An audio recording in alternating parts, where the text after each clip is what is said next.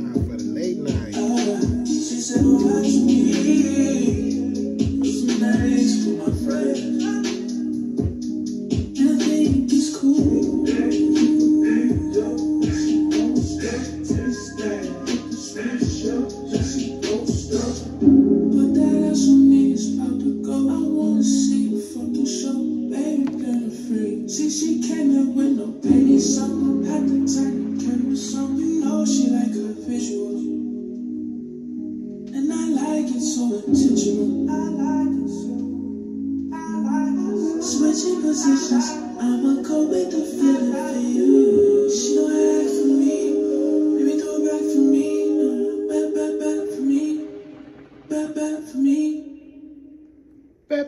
Back for me.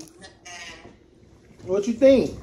I want to give it a 10 so bad. I'm going to give it a solid 9.5. Damn, that's a...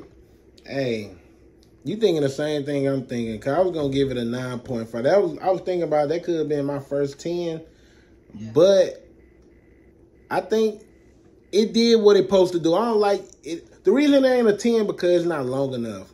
These songs is short.